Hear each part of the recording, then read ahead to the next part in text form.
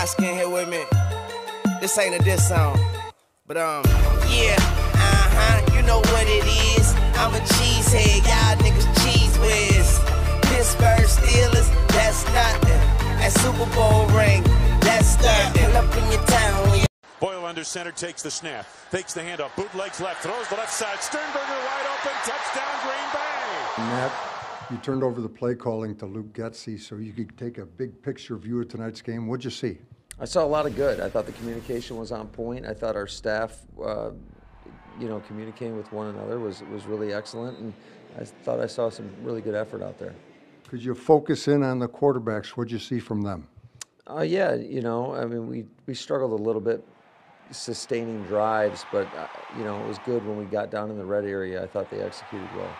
Signs of life in the running game, over 100 yards rushing. Were you encouraged with that? Oh, anytime you get over 100 yards rushing, you're encouraged with that. I thought up front we did a good job coming off the ball, and our runners did a nice job of pressing and reading it one gap at a time. Matt, guys like Marcus Jones, Ty Summers, Teal Redding, young guys giving it their best shot. Isn't that what tonight was all about? Yeah, that's all you can ask for, and that's what we told them. Just go out there, leave it all on the field, and let the chips fall where they may. Matt, could you talk about the process? What happens now in the next day or so? Yeah, there's a lot of tough decisions that are going to be made, and Goody and I will sit down and we'll talk over this roster and come to a conclusion on who's the 53 and then who's on the practice squad. Will it be nothing short of terrific when the moment comes where you can switch your entire focus to the Chicago Bears? Yeah, and that's kind of already happened, to be honest with you. So we're in that mindset as we speak. Final thing for you, Matt.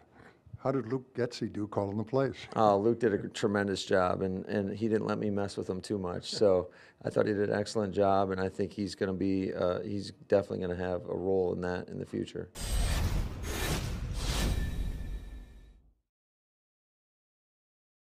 So, I just love my team. Yeah, that's the team with them big G's on the helmet.